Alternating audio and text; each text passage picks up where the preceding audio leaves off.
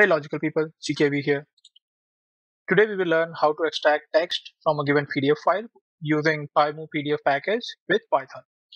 Here's the official documentation for the library. There's a lot of things in this documentation that you can go on with. For example, they have a collection of recipes where you can work with images within the PDF, text of the PDF, annotations and whatnot.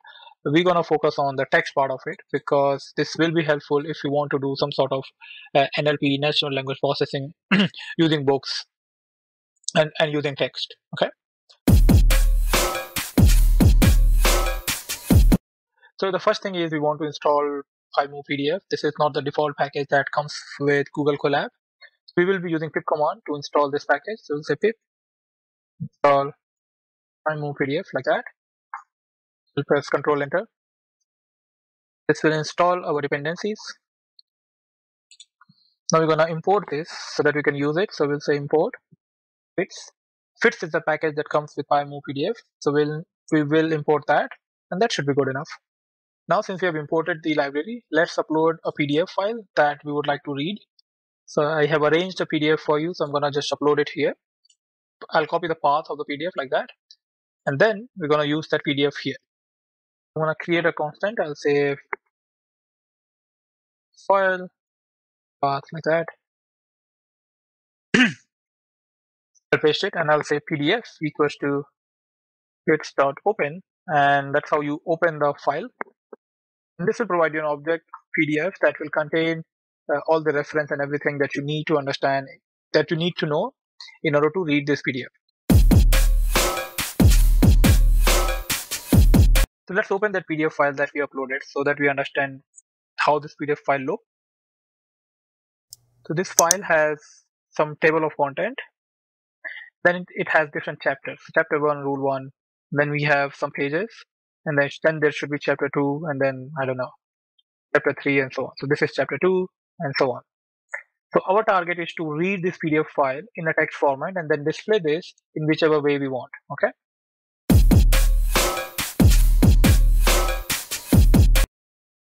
So the way we are reading our PDF file is by directly uploading it to our notebook. The better use case would be that you let a user upload a file using an app, and once the file is uploaded, that file is sent to an API server, and then that API server will process that file, and then it will return the text of that PDF file. Same way that if I go to speech AI, you will see that you could select a file, for example, and I can select any PDF for that matter. Then I can select, let's say I say this is private, and I click on listen, and then this file is basically processed at the background. Now I have the text of the PDF like that. So this is a better way of doing this, but for our demonstration purpose, this is good enough. So we have read the file. Now let's see the metadata about PDF. So I'll say pdf.metadata like that. And this will return a JSON document that will contain all the details, who is the author, what is the creation date. So here we got the metadata. Now let's see how we can get the table of content. So that is also very simple. You need to say pdf.getToc. This is the function, and this will return a list of list.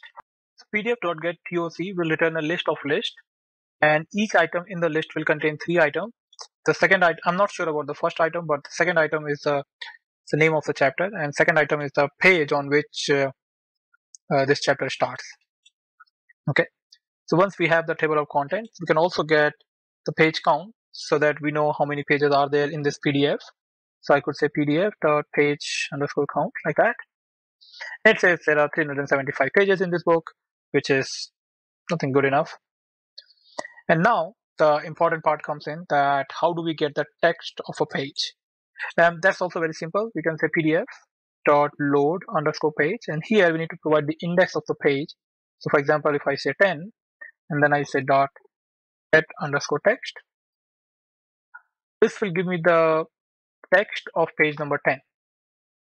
And the text that you receive will always be a tab separated. So it's always a good idea to say something like this. You will say, please replace all the tab with a space like that.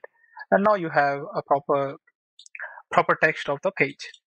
You can also say, you could also store this in a variable. So I'll say page content is that, and then you can say print page content, so it looks much better. Now we are printing the page, so it says, "Don't even know he's alive. It was quite a sight to see such a brilliant man flustered." And if we go to our PDF and if we go to page number 10, on page number 11, we indeed see the same text. You should notice by now that this is not the page number per se. This is the index of the page. So the first page is index 0 and so on.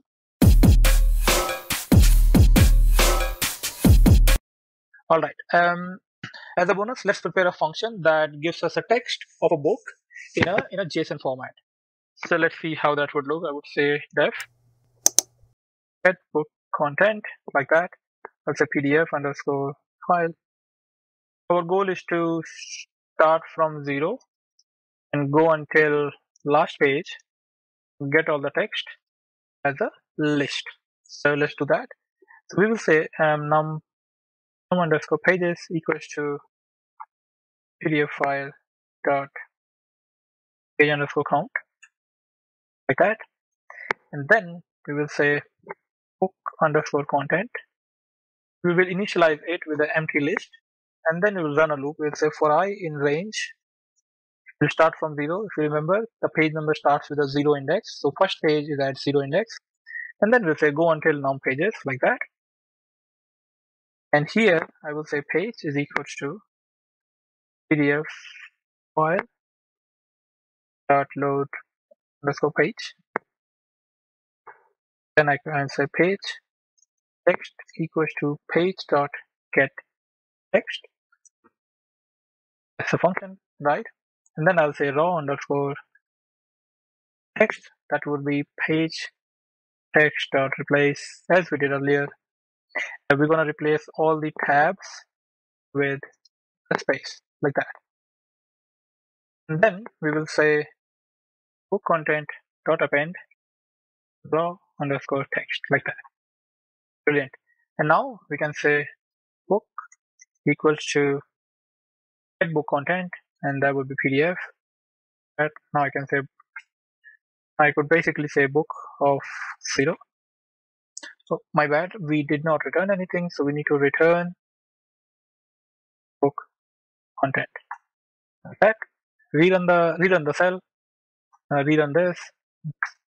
Now there's nothing on page 1, nothing on page 2, nothing on page 3. That is weird. So page 3 we got dedication, page number 10, page 11 basically is this. Now we can print it, and there you go. Now imagine that you are running this at the background somewhere as a REST API. You could basically return this list, and then this list will contain all the text in the PDF. Alright, that's all for this video. I hope you liked the video, and if you did, please hit the like button, subscribe to the channel, and do let me in the comment section what did you like, what you don't like, or if you want to learn something new. As always, the code will be available on the GitHub, and I will provide the link in the descriptions. So see you later. Bye.